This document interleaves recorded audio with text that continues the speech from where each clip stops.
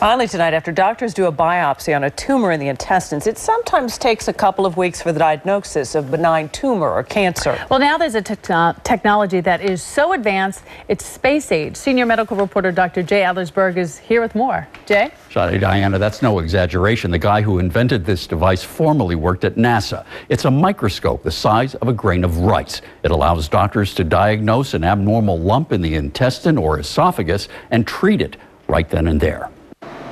If the word microscope brings this image to mind, you might be surprised that the silver tip of this fiber optic wire does exactly the same thing. It magnifies what it sees by 1,000 times. Irene Knapp was lucky it was around when her doctor found a growth in her esophagus, a precancerous growth. Precancerous, it's a little scary when you hear those words. It looked precancerous, so we decided that it had to be referred to the specialist. To Dr. Stavros Stavropoulos, who looks into the stomach and esophagus on a bunch of patients, but the tiny microscope has made things simpler and easier for Irene.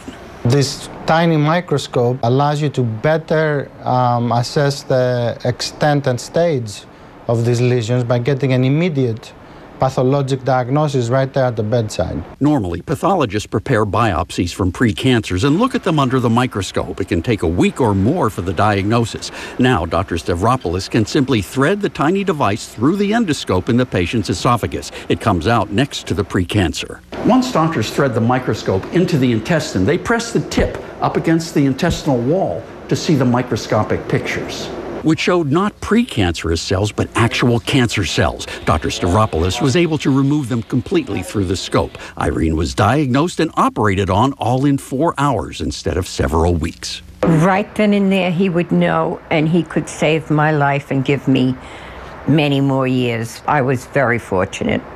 I really feel I owe him a lot. The microscope was also used to diagnose and treat precancerous colon polyps and problems in the pancreas and biliary ducts. Irene improved so quickly from the esophageal cancer removal that a couple of months later she had open heart surgery. Wow. And had a normal recovery from it. Diana.